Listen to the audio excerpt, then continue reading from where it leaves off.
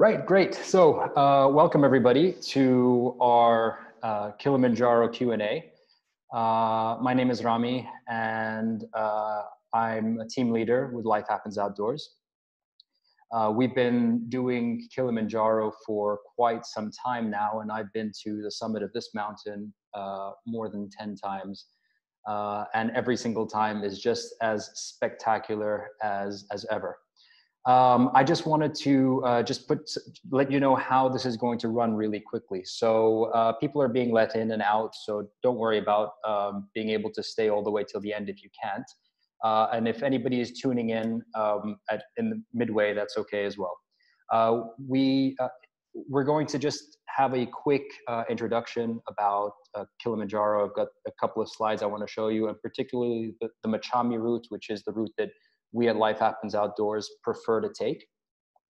And I'll explain a little bit about why that is as well. But if you have any questions as we're going through it all, please feel free to just drop them in the chat. So you can just click on chat and you can type your questions over.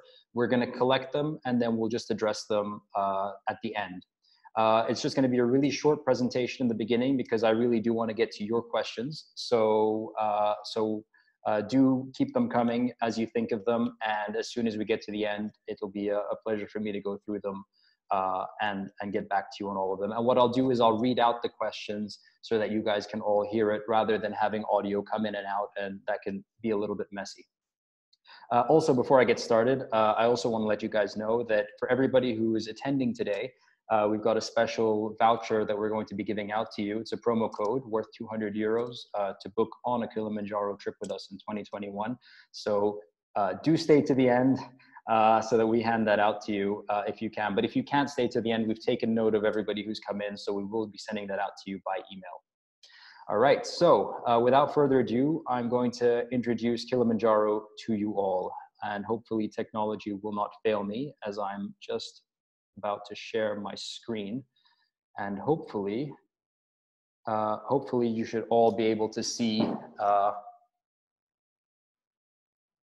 that. This lovely lady with red hair who was perfectly posing for me on one of our trips to Kilimanjaro. I actually don't know, she wasn't actually with us. I saw her sitting there and I'm like, God, I gotta snap this picture because it's so awesome. So a really quick intro about Kilimanjaro. So Kilimanjaro is a volcano. It's actually made up of 3 volcanoes. It's Kibu, Mwenzi, and Shira. Kibu is the highest of the 3 volcanoes, and it's the one that we trek to. So that's the summit. When people say that they've gone to the summit of Kilimanjaro, what they actually mean is they've gone to the summit of Kibu, which is the highest of the 3 volcanoes that make up the Kilimanjaro volcanic area. The mountain is 5,895 meters high, so it's pretty high up. It's of course the highest mountain in Africa and the highest freestanding mountain on Earth. Here's a little map that we've kind of put together for you guys, and it gives you an idea of the Machami route. And I'm going to go through kind of day by day how it goes, but it's just to give you a broad idea of the route of the mountain. So what we tend to do is we like to go from the Machami Gate, and that's on the southwest side of the mountain. We trek along the southern base of the mountain, and finally we summit from the east side, which is up the other side of the mountain, before making our way all the way back down to Mweka Gate, which you can see all the way down in the corner of your screens there. So this is kind of the idea of the trek. Most people think that, you know, you were trekking in one direction straight up to the summit and then we're coming straight back down. That's not how it is. The trail actually goes across different environments. It's actually quite gradual. And we do it this way because it helps with acclimatization, which is our body getting used to being up in the high altitude. Kilimanjaro could be trekked in 3 days or 4 days by some of us, but it doesn't give our bodies enough time to actually get used to being at this altitude, which is why we actually take a route that looks like this. And it's also the most, in my opinion, it's the most scenic route. because we get the sunset every day, whereas if we were coming up the other side of the mountain, we benefit from the sunrise, but it's not as spectacular, especially if we're getting up early in the morning and we're kind of doing stuff as that's happening. So I think this is actually probably the most scenic route on the mountain, and I've been up to the summit from every side. So just a quick one about how we run things. This is Kilimanjaro down from the Arusha National Park. So day one for us is actually, or day zero, if you like, is where we pick you up from the airport. So when we're doing things with Kilimanjaro, it's all about, everything is covered. So if it's me, most likely it will be me. I would personally pick you up from the airport and transport you to Moshi, which is the town that we spend our first evening in. The first day is all about just getting everybody from the airport, because people come in at different times. We have a team briefing together, and that's where we all get to know each other and have our first dinner together. I also do a gear check, so go through everything with everybody to make sure that everybody has everything. And if you don't, not to worry, because it's possible to make up for it the following day. But we just make sure that you have everything the day before, so that if there's anything we need to get, we can do that early in the morning. So day one on the trail, we head to Machami Gate, and the first day is actually in the rainforest. So you can see there's like a little yellow arrow down in the corner. That's pretty much what we cover in the first day. In terms of horizontal distance, it's quite lengthy, but it's actually very gradual, and it's actually a half day. So we start at around 12 midday, because we have to go through the check-in procedures at the gate. Kilimanjaro is a very well-run national park, so there's procedures that have to be followed for us to check in. Once that's done, we usually have lunch, and then we start walking. And we tend to get to Machami Camp around 4 to 5 o'clock in the evening, depending on our pace. In the rainforest, it's gorgeous. So you'll see, this is the best opportunity to see animals like marmots, like monkeys. We take it slow. There are lots of flowers, lots of things to see. It really feels, it has this wonderful Jurassic Park feeling, and kind of gives everybody this, it's the lungs of the mountain. So you really do see something that is quite spectacular and very different from what we're going to see on subsequent days. In Kilimanjaro, we pass through quite a few different environments. So, and every day is extremely dramatic and extremely different. So day one is deep rainforest, but day two couldn't be further from it. And we'll get to that in a second. Before I jump into day two, Machami Camp is the highlight of it. The first day, which is to get to Machami Camp. The highlight is the rainforest, of course, but for me personally, it's getting to the camp, learning how to set up the camp, learning how to put everything together for the first, the camp is of course set up for you, but kind of getting your bearings around, how life at camp. So, where we have dinner, how we, use our hot water, how things are run. And that's really an exciting part of the day. And it becomes autopilot later on as we start to go from day to day.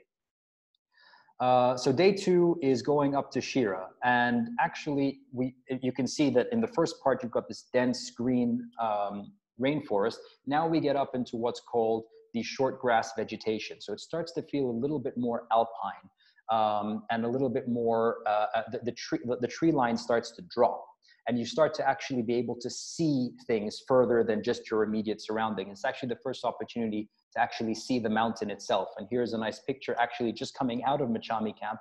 You can start to see what the mountain actually looks like. Of course, looking at it from here, it looks like, whoa, how am I going to go up there? But the route is actually very gradual, and we don't go directly from what you're looking at. But this is kind of what the mountain looks like if I was looking at it from Machami Camp as the vegetation starts to change, and it starts to become less of a rainforest and more of this alpine environment. Day two is also a short day. It's one in which we actually reach the next camp for a hot lunch at the camp. So we leave early in the morning, usually around 8:30, and we hope to be at the camp around 1:30. So it's not a full day with a packed lunch, rather it's one where we have a hot lunch at the camp. And it's also a great opportunity for like photo ops, because we're right on the cloud line here. So you've got this mix of clouds, but vegetation, and it's also, you can start to see the mountains. So you get a bit of an idea of what that looks like. And it's, for me, getting to Shira Camp is one of my favorites. It's the views from there are just amazing. Day 3 is the first actual full day of trekking. So it's taken us 3 days on the trail, 4 days in total to actually do a full day of trekking. And this day is actually designed, it's where we go to Lava Tower and then down to Barranco. And this day is actually designed for acclimatization. So we actually go up to 4,600 meters of altitude, which is quite high. Just to put it into perspective for those of us who are Eurocentric, the Mont Blanc which is the highest mountain in the European Alps, is 4,810. So this is only, this is only less than 300 meters below that summit in terms of altitude. And it's a day where it's designed to do a long walk. So we walk all the way to Lava Tower. That usually takes around 4 to 5 hours. We have lunch there, and then we walk down to Barranco Camp, which takes an additional 2 hours. So it's between a 6 and a 7 hour day, usually. And it's where people tend to feel the mountain a little bit more, because we are really get into that high altitude environment, and your body is starting to realize that things are a little bit different than what it's used to. But we do that on purpose. As you could see, the trail actually goes up to, a little bit out of the way, and then goes down to Barranco, which is at 3,700. There's a direct trail to just cross beneath it, but we feel that it's important for everybody to acclimatize. And this has become kind of part of the route of the Machami. It's also the first day where we get to see the glaciers up close. So up until now, there's been a distance between us and the glacier. And we actually get into a portion of the Arctic desert. Not too much of Arctic desert. As you can see, there's still some vegetation on the ground, but we actually get a kind of a little bit of a feel for it. And you can see here, this is Lava Tower. Lava Tower is really interesting. It's the tower on the right-hand side. It's actually just a big remnant of when the volcano last erupted. It's basically lava that's formed into this rock, and it's turned itself into this tower. And that's where we have lunch. And Lava Tower is very unusual. I've personally never been there where it hasn't been cloudy, which always gives it this kind of eerie, mystical feel. And you could see how close we are to the glaciers, but then we head back down into the alpine environment at 3,700 for the evening. Day 4 is another short day.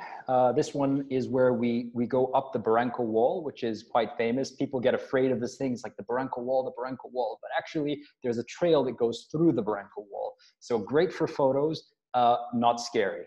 A lot of fun, actually. People tend to enjoy it the most because there's a bit of scrambling. It's the only part on Kilimanjaro where you actually get to put your hands on the rocks a little bit, because every other day is trekking, which means we're just walking and your hands are holding your poles. Here, we'll put our poles in our backpack and actually hold the rocks a little bit as we head to Carango, which is another short day. This is a picture of us actually on the Barranco Wall. So you could see, it's like you could stand up straight. There's no need for ropes. But it's a little bit of a steeper walk than what we're normally used to, but it's a lot of fun and a great opportunity to take photos. And this is Karanga Camp, which we arrived to early, so we hopefully have a nice hot lunch there. And Karanga Camp is great because, as you can see, the views are spectacular. And this is only looking in one way at the mountain itself. And actually, the summit is just tucked right behind that little the little bit of snow at the top over there. You could see the M Glacier to the left. It's a very famous glacier. And Noor, who's in this picture here, who was with us on one of our trips, she's actually looking at a spectacular view of the plains below and Mount Meru in the distance, which is the sister mountain to Kilimanjaro. Our day 5 on the mountain is to Barafu. Barafu is summit base camp. So it's a very, very short day. We've finished this day in about 3 hours. And the whole purpose behind it is for us to get to our summit base camp early so that we can rest and relax for as much as possible. Because the following evening is where we go to summit. So we want to have as much energy as we possibly can. So basically the drill is we get there around 11 a.m., have an early lunch, sleep for the afternoon, have an early dinner, sleep for as much of the night as possible. And then we're woken up at midnight to go to the summit. But I'll get to that in just a quick moment. I just want to show you some pictures from heading up to Barafu. So you could see at this point, it's pure desert. There is nothing living up here. And it's just before we actually get to the glaciers, which are on the summit. Very beautiful. Also, there's also a tiny bit of scrambling just before we get to Barafu itself. And if you look at the glacier all the way at the top over there, those are the glaciers we'll be walking next to just a few hours later when we actually leave for the summit. And finally, you've got summit night, or which is the big thing, I think, for most people. Everybody's always very interested in summit night. Summit night is a thing unto itself. So it's nothing new. It's nothing that we wouldn't have already done. It's just putting your foot one in front of the other. But it's a long experience, and it takes you up into altitude. And different people experience it in different ways. But like with all things Kilimanjaro, you know, it's about wanting it. That's what gets you through the summit night. It's about feeling like you want to do it. If you do, then you'll see the point in why you're pushing yourself through it. And if you don't, then you won't see the point. So that's why I say that, generally speaking, the prerequisite for Kilimanjaro isn't how many burpees you can do. It's wanting it. If you want it, you can actually, you can do it.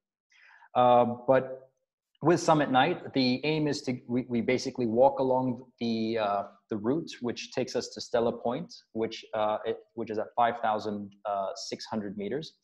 It's once you get to Stella Point, it's very gradual, and as we go around the crater and get to the high point, which is the Uhuru Peak. This is a picture of Stella Point, and this was one of the spectacular moments that you have in this place. It's like the sunrise is just something else, really, entirely. And I know that there are some people who do go to summit a little bit later. They start a little bit later in the morning.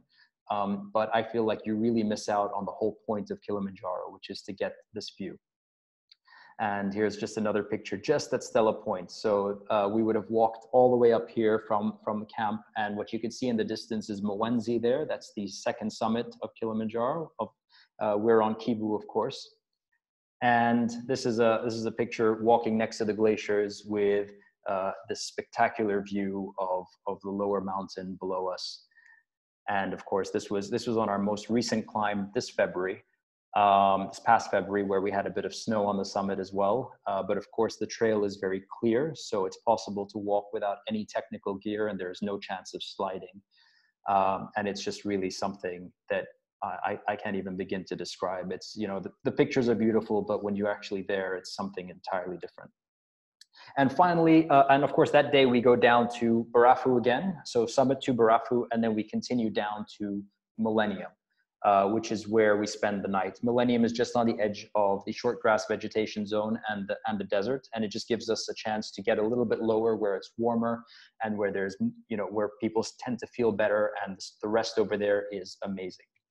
And then finally, day 7 is Millennium to Mweka. So it's back into the rainforest and just a straight shot to Mweka Gate. Usually we get there around 2 o'clock in the afternoon. We do our checkout procedures, and then we head to, and this is a picture as well from Millennium Camp. And this is just before Mweka Gate. You see, we go right back into the amazing deep rainforest. And then we do our checkout. And once we're done with checkout, what we do is we have an opportunity to stop for souvenirs on the way at these cool souvenir shops. And then we have a dinner together, which is of course something that we do. We celebrate. There are certificates that go around. It's a lot of fun with all our guides as well. So everybody from our local team who are also with us as well. I think that's very important.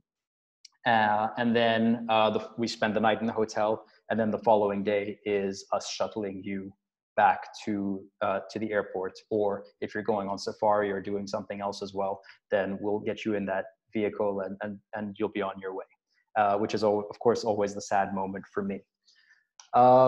So that's basically the itinerary in a nutshell. And I just wanted to kind of go through that so that everybody can see more or less what the whole thing looks like. And before I jump into questions, I do want to just say a couple of quick things, and I'm just going to end my video, stop share here so that you guys can see me. All right, here we are. So Yes. So a couple of things about this mountain. Kilimanjaro. You know, one of the most common questions that I get is, I don't think I'm fit enough. I don't think, you know, friends of mine have been there and they told me that it's the most difficult thing they've ever done. And I don't think I can do it because they told me that they don't think I can do it. And I'd like to tell you that I've seen every walk of life on the summit of Kilimanjaro.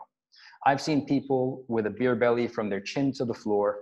I've seen amputees. I've seen people with disabilities of all sorts. I've seen people who on day one had told me 20 minutes into the rainforest, just leaving gate, I don't think I'm going to be able to make it.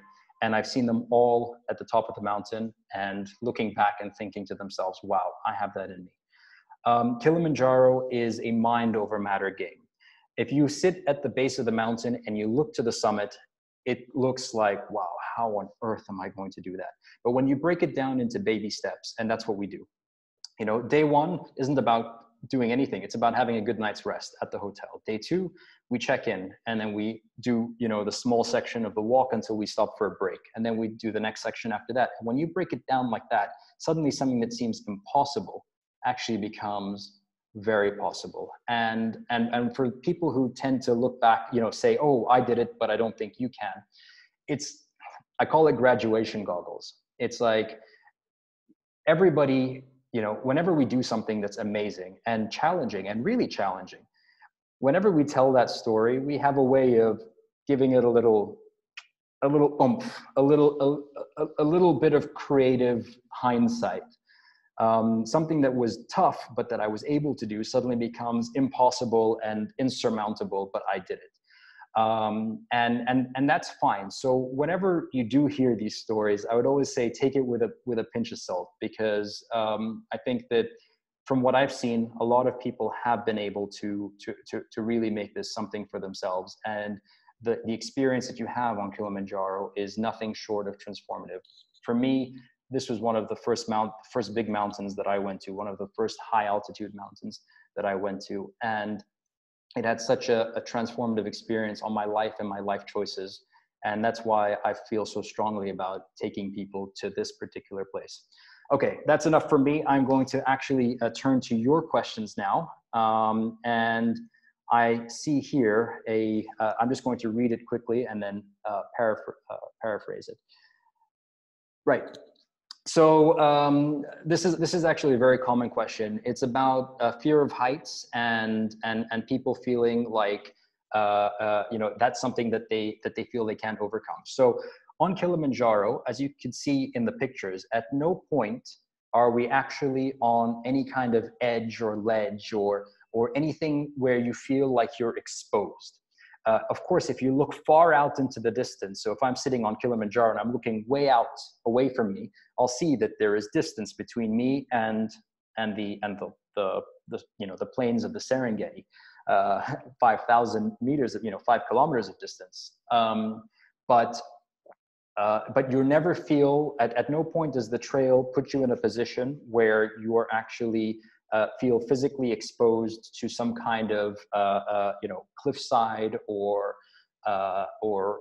anything that'll give you that fear of heights. That's it. The trail is always, you know, there's a lot of space on your left-hand side to wiggle through. There's always space on your right-hand side to move to. So I don't think that that's something that you'll really face, but it is a common question.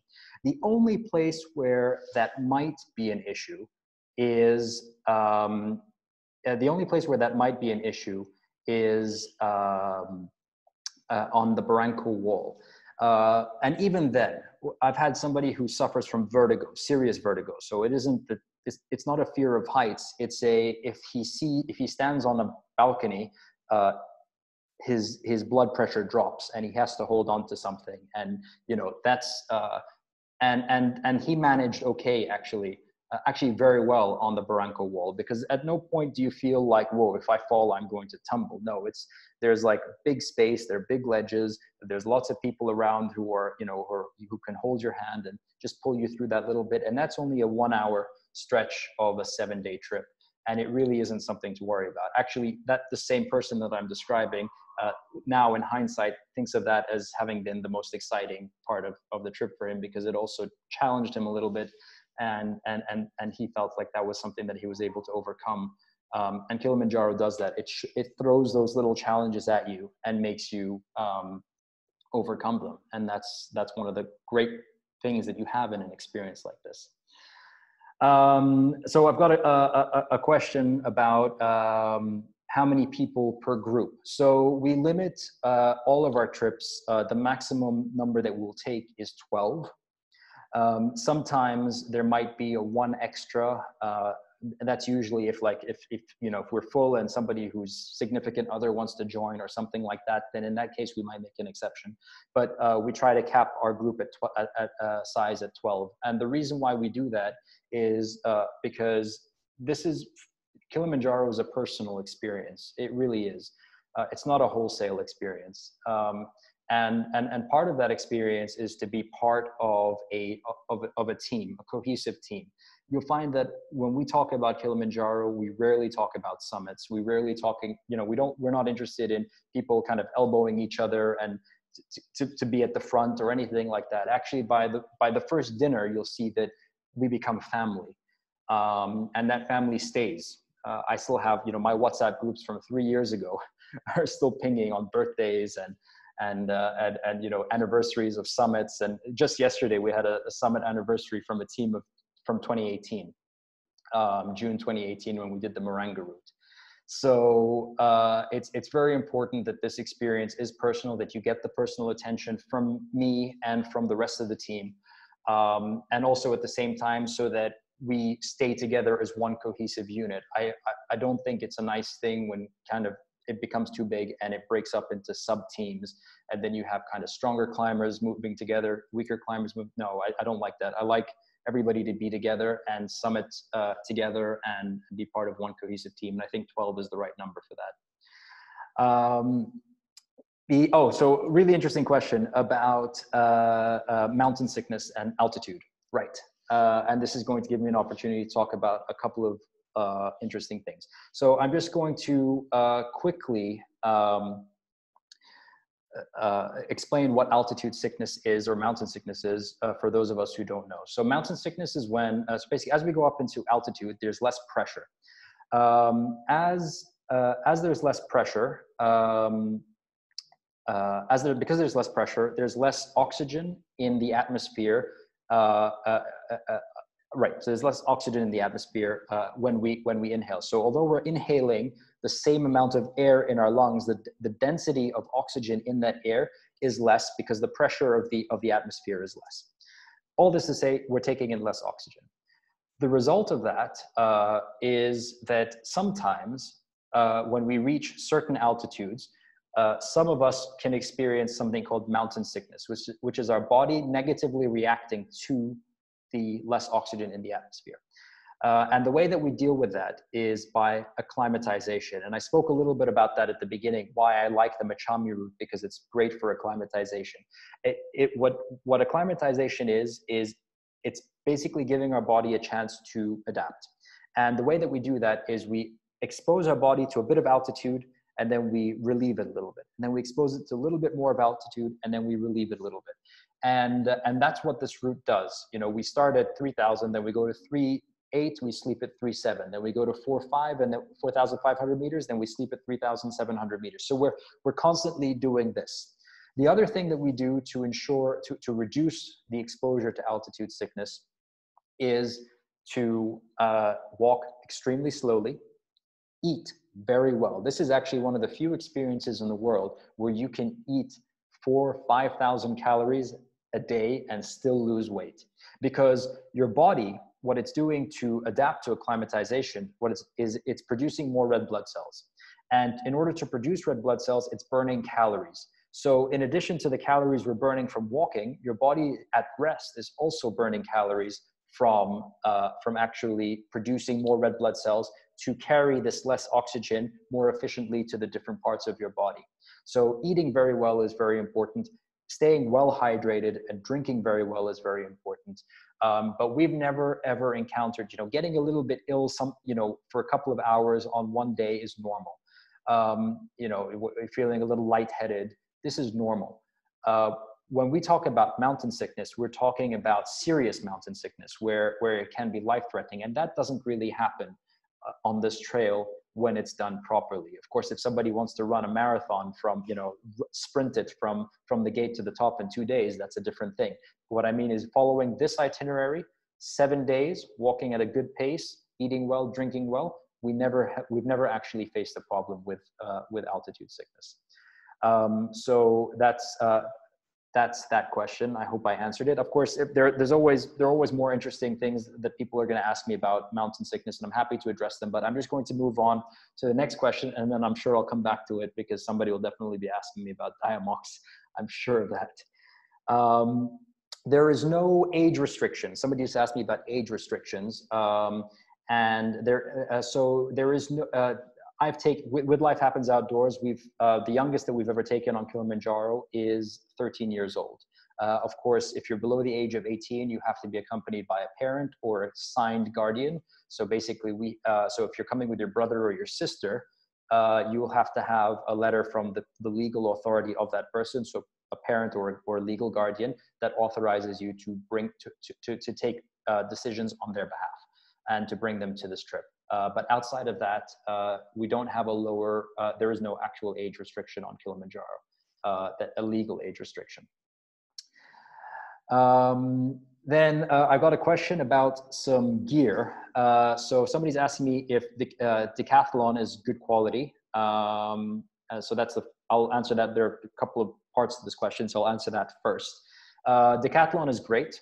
I personally use a lot of Decathlon products. My shorts are Decathlon, my t-shirts are Decathlon. One of the down jackets that I used for a really long time was Decathlon. The only place where I would say, okay, you might want to invest a little bit more than Decathlon is maybe in a good sleeping bag. It should be -10 as comfort, and we'll send out some more information about exactly what you need to look for different bits of gear. But yeah, so that's what's really important. It should be a little, or even a little bit more than -10 if that's possible, if that's available to you. But otherwise, Decathlon products are great, and you should be able to find 99% of what's on the gear list for Kilimanjaro there. I have another question about being a vegetarian. Yes, that's no issue. Vegetarian, like you could be a vegetarian and climb Kilimanjaro, of course. And actually carbs are your friend on Kili. So think lots of potatoes, lots of pasta, lots of stews, lots of things like that. That's what we're going to be serving. Of course, for those of us who are meat eaters, we have meat on the menu as well. So don't worry about that. But if you're a vegetarian, we can totally accommodate, and that's never been an issue for anybody. It's absolutely, eating meat is not strictly necessary at all. And we've had a vegan on the summit of Kili, so there's no issue with that. Then there's another question here about weight. What's the weight that we're going to be carrying during the trip? And that's a great question. So on your backpack should not weigh more than 4 kilos, and that's with water. So it's always a very lightweight backpack. It's very, actually throughout the entire way that we run Kilimanjaro, there is never a need for a packed lunch. So we'll always reach a place where we're going to sit and have a hot lunch, so you don't even need to carry your lunch. The only thing that you need to have in your backpack on a daily basis is your water, the layers for that day, which are usually not very many more than what you're already wearing. So it'll be like an extra a down jacket, or maybe a fleece for the warmer days, and maybe a waterproof jacket if we fear that it's going to rain. And don't worry, we'll send you out, like if you don't know what fleece and all of that is, don't worry at all about that. We'll let you know. We'll send you a jargon buster so that you can understand what the different things are. Right. So yeah, so that's an answer to so your backpack will only have literally your layers, your water, and your snacks for the day. And again, this is another thing that a lot of people, especially from like different parts of the world, we have these ideas of, oh, if I'm going to have a snack for me, I have to have snacks for everybody, and you end up putting 5 kilos of dates in your backpack. Yeah, we don't do that. Everybody should have exactly what they need. Otherwise, you're going to end up carrying a lot of weight for other people. And we do a bag check to make sure that the weight is correct. And then you also have your duffel bag. The duffel bag is what goes with the porters. So that's our team. We take care of that. Your duffel bag is usually it should be around 12 kilos, not heavier. And that's where we put your sleeping bag, your other layers that you're not wearing for the day, your extra camera, batteries, your whatever it is that that you don't need strictly for that stretch of that day. And you'll have access to your duffel bag at every camp. So whenever we arrive at a camp, your duffel bag will be in your tent already when you get there. And then when we're about to leave camp, you can unpack your bag will be there as well. You just pack it up, close it up, and then it'll meet you at the next camp. Usually it gets there before you, actually, which is just how powerful some of the guys who you meet on that trail actually are. It's quite spectacular. Great. So I'm going to address one other question that I feel is pretty important, and that's the question of medication and Diamox. And I will, I see your question, Maroon, and I will get to it in a moment. Or maybe I'll just get to that first. Actually, yeah, let me just address that first. So the lowest possible temperature that we could face on Kilimanjaro is during summit night. It can dip to as low as -15 degrees Celsius, which is quite cold. And the coldest portion of the entire trip is actually the first hour to hour and a half when we leave the camp, because we're usually what happens is we're wearing everything because we just started to move, and it's already quite cold where we are, and as we start to walk up the mountain, our bodies naturally start to get warm because we're active. And so we start to delayer. And usually what tends to happen is that all the heavy layers are worn at the very beginning. And then by the time we get to summit, actually you see that a lot of people have taken most of their layers off. Of course, there are exceptions, and I've lived through them, where we've had some difficult weather at the top where it necessitated that we keep those layers on, but we've never been underlayered. But temperatures vary dramatically. So most days on Kilimanjaro, it can reach up to 20 degrees Celsius, even higher if there's no wind. And at night, it'll dip to somewhere in the range of 0. Once we're in our sleeping bags, it can be quite comfortable, so don't worry about that. And then with the exception of summit night. Summit night is the only night where we will be actively moving in the cold. Usually on all previous days, we're actively moving when it's warmer. Right, so I'm just going to quickly address the Diamox question. So for those of you who haven't heard of Diamox, good. So Diamox is a medication. It's actually apoacetazolamine. And it's a treatment that was originally used and still is used for myopia. But it's proven effective at reducing the symptoms of altitude. And so a lot of forums and climbing outfits and trekking outfits, especially locally, but also anywhere in the world. So if you go to Nepal or you go to Tanzania or you go to anywhere, most places, you'll find that Diamox is this conversation that keeps coming up.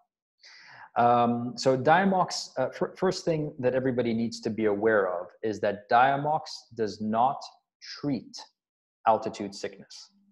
Diamox masks the symptoms of altitude sickness. So it'll make your headache go away a little bit. If you have one, it'll give you that little bit of an energy boost, but it doesn't mean that your body is acclimatizing better. So with Life Happens Outdoors, on our trips from the very beginning, we have strictly prohibited the taking of Diamox unless it's administered by one of our guides, and in a situation in which we would need you to take that medication so that we can safely take you down. Taking Diamox in order to summit the mountain is extremely unsafe, because it means that we as team leaders are unable to actually know if you are acclimatizing well, which is why you're looking great, you're feeling great, you're not complaining, you're eating great, or if Diamox is just masking the symptoms until you're in a state that is beyond what we can treat. And that's the fundamental problem with taking this medication. So a lot of and actually in the mountaineering circles. So for those of us who go up to high altitude quite often and are in this community, Diamox has become a big faux pas. And mostly it's just people who coming up to this place for the first time and using an operator who just wants to keep a summit record and quite high and tell people, oh, 10 out of 10 summit Kilimanjaro with me. They're the ones who recommend a Diamox. Diamox there's another problem with it, and I don't want to dwell too much on this, but Diamox is a diuretic. And actually the biggest problem on Kilimanjaro that we face is not altitude sickness. Most people think that mountain sickness, altitude sickness is the issue on Kili, and it isn't. It's actually dehydration. People are feeling cold, and so they feel like they drink a little bit less, but we're still on the equator, so the sun is out, and that sun is hitting you, and you're drinking a little bit less. Maybe you're not taking your electrolytes, and so you feel like you're as we normally do. If anybody who's been out in the cold, you drink less water than you do when it's hot and you're sweating. So, and then of course that kind of starts to spiral and people start to feel a little bit ill and they think it's altitude sickness. So they pop a pill of Diamox. It makes it worse because it's a diuretic, and while your body is telling you it needs to keep the water in, you pop a pill that forces the water out, and you can see how this thing starts to spiral. So this is just one of those things, and it's a question I feel needs to be answered right at the very beginning.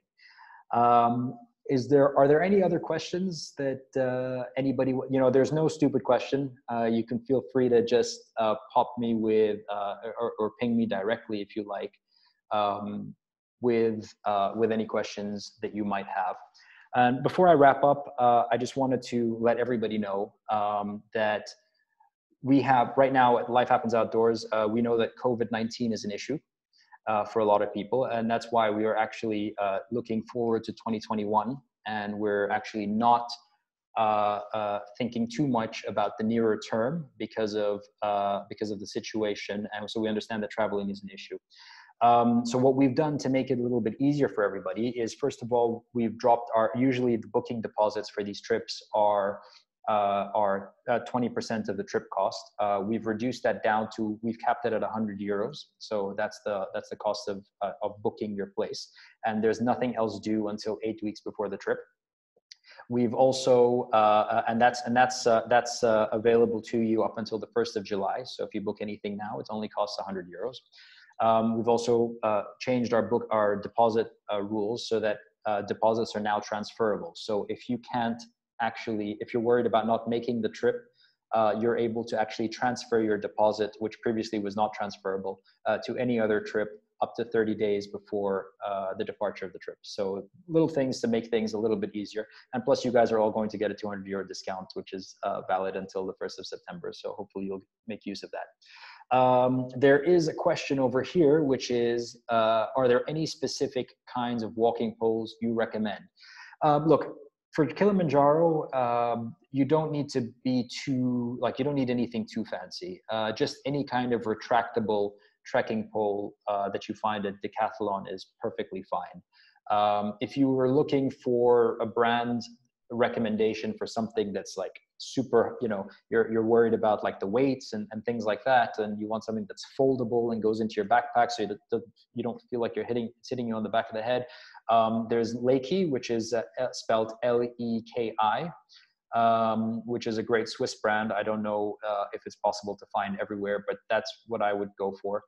Or a Black Diamond also have a great one, which is a foldable, not retractable. So instead of it going into itself, it actually, it folds, and then you just can stuff it in your backpack. And I personally like those. But like I said, for Kilimanjaro, you don't need to go all out and get crazy, spectacular technical gear because it can actually push the budget, and it's not necessary.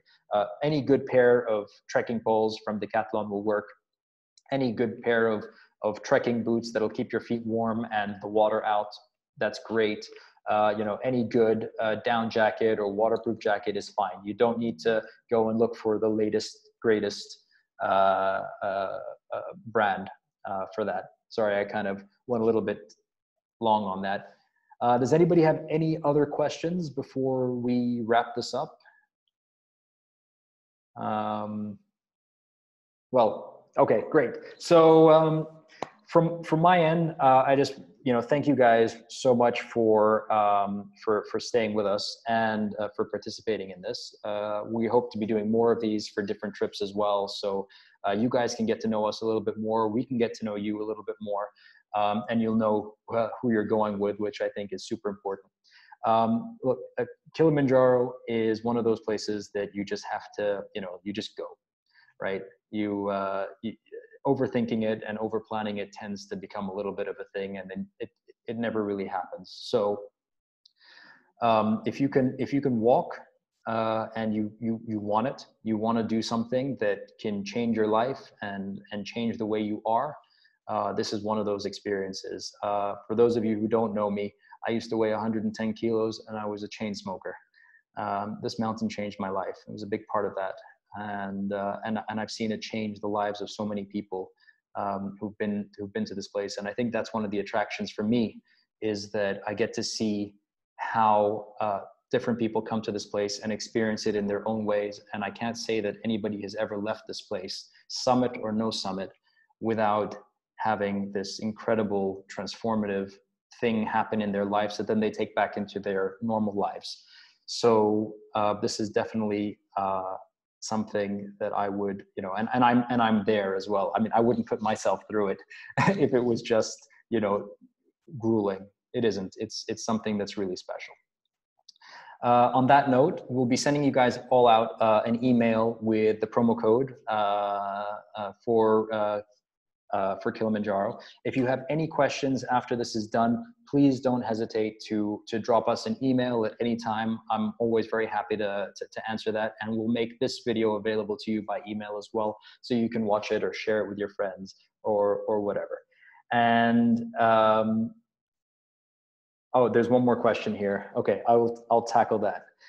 Can a person with knee problems but can walk make it to the summit? We'll have to. It depends what. I mean, the answer, the fast answer is yes, but we'll have to talk about what that knee problem is and go into detail and understand where the issue is, because for some people who have general knee problems, so like they just have they get pain when they run, for instance. Sometimes that's actually an LT band issue and not a knee issue. But if you have something like a torn meniscus, or you've had surgery on your knee, that's going to be something that we'll have to talk about. It doesn't mean that you can't do it. Like I said, I've seen amputees on the summit of Kilimanjaro, but it just means that we'll have to discuss what's the best way for you to be able to do it, and what you might need to do beforehand to get yourself comfortable before we actually go for it. So that'll be something that maybe you can drop an email to us with just a little bit more detail of what your condition is, and we'll be very happy to kind of look into that. And we've gone, we do this all the time. So we've had people who've come to us with specific questions about heart issues, specific questions about different kind of physiological problems. And there's always, I don't think there's ever been a situation that we, if not right now, at least we've been able to solve it over some time and make it possible for you. So definitely don't take that as being a no, take that as being a absolutely, but we just need some more details to make it possible. And I got one other question, and I think this will be the last one, because I don't want to keep you guys too long. It's already been 50 minutes. The question is, will Vida join? My sis is a big fan of hers. Ida is my fiance and co-founder of Life Happens Outdoors, and she's on 99.9% of trips. I say that 99.9 because there have been maybe one or two that she hasn't been on, actually Kilimanjaro being one of them. So I'll tell you what, if you're, when you choose which trip you're going to join, I will ensure that Vida is on that trip. All right. And we'll make it possible. Great, guys. If there's no other question, then I think we will wrap this up now. And again, big thanks to everybody. You guys are going to get an email from us with all the details. And thank you so much for being here. And yeah, see you soon.